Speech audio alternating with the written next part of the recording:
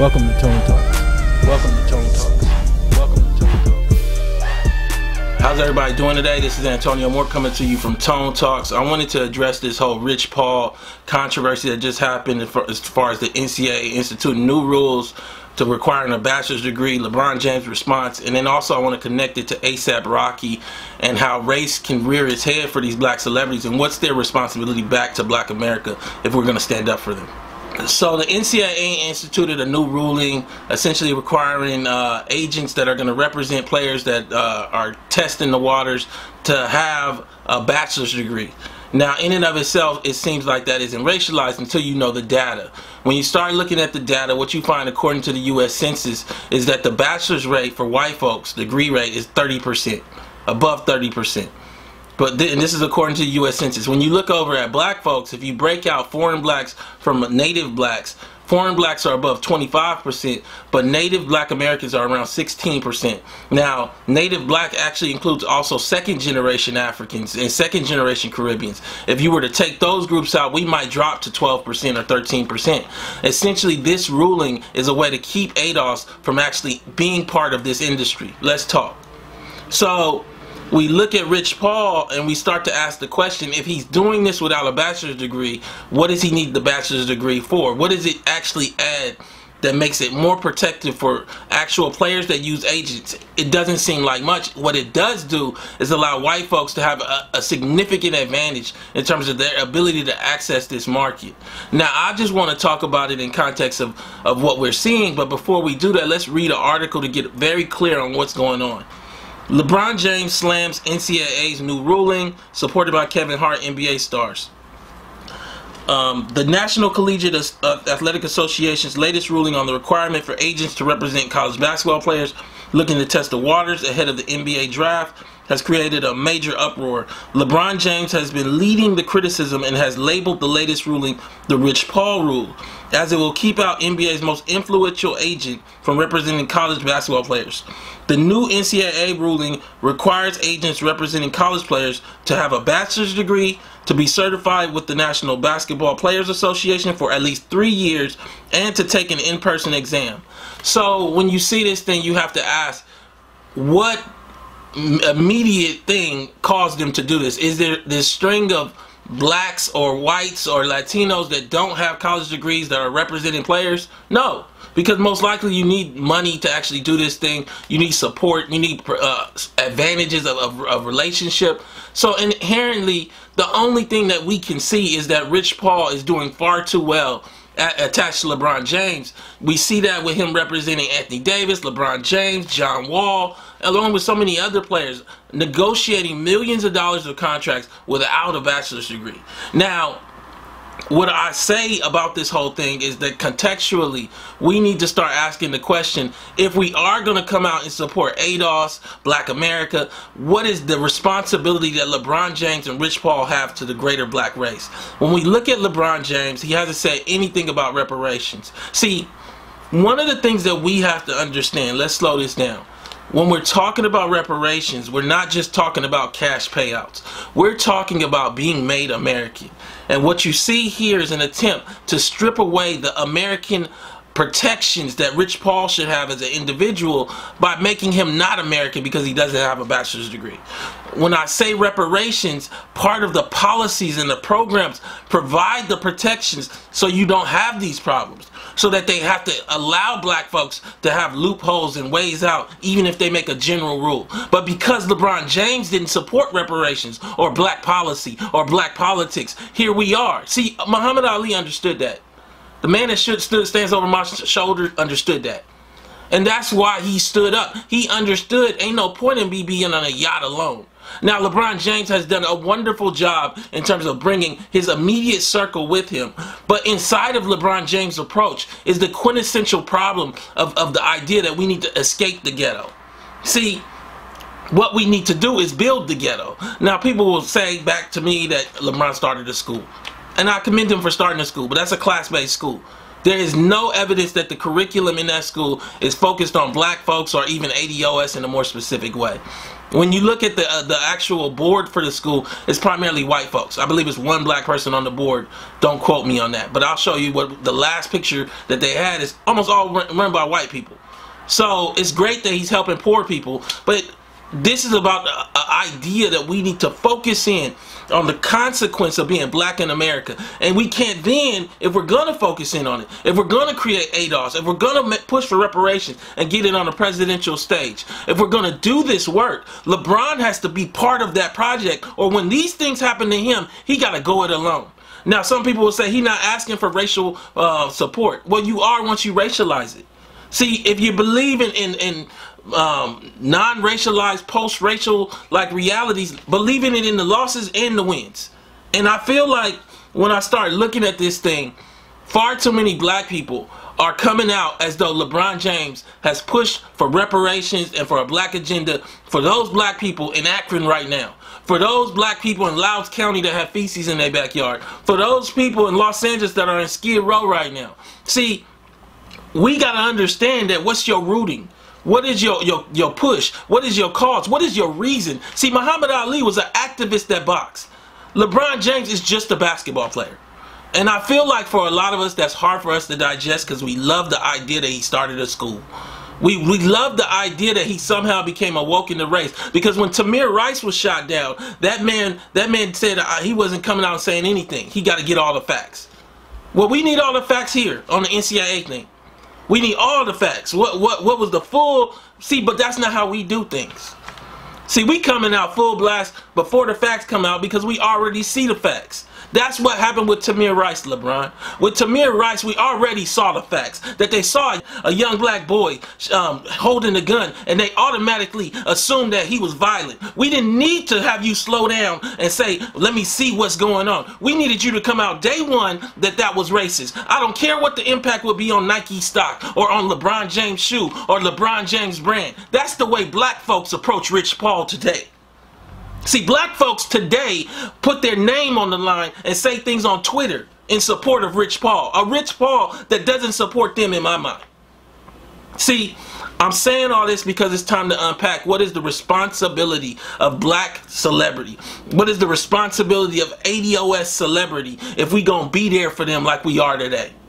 Now, I'm not saying that we shouldn't be there, because this is unfair. But I'm saying built into this whole push for reparations is not something just for the poorest black.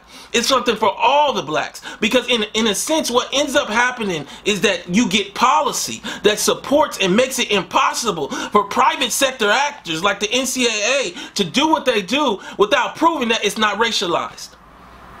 See, NCAA, under my view, under reparations as I see it, would have to show us that they didn't do this for a racial reason. And if they couldn't show that, then they would be in trouble, period. But this is what happens when you silent on reparations, LeBron. We don't have that policy. So you got millions of dollars, but you ain't got nothing to protect it. You better get online with black folks. See, I looked, and LeBron did a great article in the New York Times on Rich Paul. And this is what he says about starting with Rich Paul. He says, this was in an interview in a suite overlooking the University of Akron's football field. James, then 29, recalled those conversations with Paul long before either of them was on the sports radar, let alone at his center. He used to listen. This is LeBron James speaking. He used to listen to me and how I was going to get out of the inner city and make a difference. And I used to listen to him say he was going to get out and make a difference, James said. Those conversations turned to how we are going to do it and to why not to do it together. I commend the brothers on wanting to do something positive.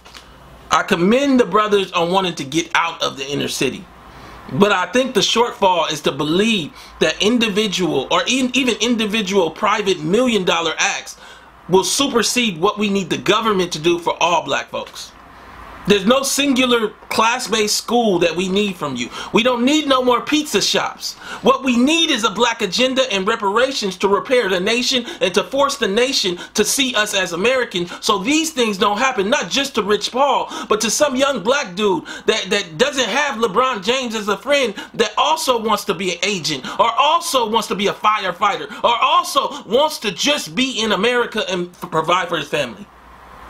In so many ways we unpack this thing and we ask ourselves today, why is it that a black male that isn't a celebrity has to get shot down to be heard, while a black male that is a celebrity can make a business assertion or have a business problem done to him? See, I need you to understand today as I speak to you, ADOS, that I ain't saying nothing for Rich Paul till he say something for us. See, I start to understand this thing and I start to unpack it and I start to ask the question, what is the responsibility of black celebrity if black folks are going to stand up for black celebrity? I look over at the A$AP Rocky thing. You know, A$AP Rocky was locked up in Sweden, and we see this whole thing with A$AP Rocky where he said a lot of things that other black celebrities, I believe, have thought, but he put it on record. A raceless mindset. I don't have no responsibility. I'm gonna read some of the quotes. But then when you're locked up in Sweden, you need black folks to push a black agenda and a black support system to racialize this thing, because it is racism. But then at that moment, you want to be black again. See, we don't need you in your losses. We need you in your wins. And we need you in your biggest wins to risk them all, as this man did over my shoulder, and say, if black folks ain't getting treated right, you can have the championship back. That's what we need. So let's look over at A$AP Rocky and what we see. Let me read a small section from an article titled "Why A$AP Rocky's Proximity to Whiteness Wasn't Enough to Help Him During His Arrest." The news that A$AP Rocky was arrested in Sweden hit on July 3rd, and initially the reports were that he was arrested because of a street brawl. Naturally, fans and black activists rushed to their social media to demand that the Swedish government release Rocky immediately. As the story developed and we learned that allegedly the reason Rocky was involved in the altercation was to stop a woman from being harassed by two men. And this alone was enough to heighten the anger by the black community. But see, this is the context of it. Rocky has been insensitive when it comes to discussing race in America. In 2015, Rocky was interviewed in Time Out magazine, and when asked about his feelings on rapping about Black Lives Matter and the murder of Michael Brown in Ferguson, he responded, "I did not sign up to be no political activist. I want to talk about my best friend dying, the girls that come in and out of my life, the jiggy fashion that I wear, and my new inspirations and other things. I don't want to talk about no Ferguson." See, and he went on and on. You don't get to not talk about Ferguson and be black in America. You don't get to think about yourself that way. See, reparations isn't just for poor people or middle-class black people. It's for all the black folks. Now, if you want to do that, just stay locked up in Sweden. Or if you want to avoid reparations, a black agenda, then when this stuff comes out, this NCAA stuff comes out, just take it on the chin. See, fundamentally, I'm telling you now, this is transformative in a way that goes beyond myself, goes beyond LeBron James. It is the way to make this not happen anymore. This mistreatment of black folks. Now, some people will say, well, the A$AP Rocky thing is in Sweden. Well, if we had reparations, we would have enough wealth, we would have enough power and privilege in our own government to put massive amounts of pressure on the government to do more. Now, some people will say, well, Trump actually put out a tweet. We're not asking for no tweet. Get us A$AP Rocky back right now. We don't care about no tweet. That's not no power to put out no tweet. Y'all can get him back. Y'all know how to fix this. See, black folks in America need to understand that black folks in America got to start doing the work. And black folks in America ain't just Yvette Carnell and Antonio Moore and Sandy Darity. No, it's LeBron James, it's A$AP Rocky, it's Beyonce, it's Jay-Z. It's all of these mega stars. See, we have not challenged megastars to be racialized. We let the 80s go by with Michael Jackson and Whitney Houston and Bill Cosby. All of these post-racial narratives. And now we casted the image of the black celebrity as separate and apart from race, but being able to use the narratives of race to both sell the image, the content in their music, and the background of their story, coming from the ghetto and becoming a basketball player. But at the same time, when things go wrong based on race, they basically can come in and then utilize our own energy without ever promising an exchange, promising a support, promising a pushback, a narrative that we're not going to go for it no more. See, today is an interesting day. I'm looking at this Rich Paul thing and I'm trying to digest it. On one hand, I totally get the response by black folks. We only have a bachelor's degree rate of somewhere between 12 and 15% ADOS.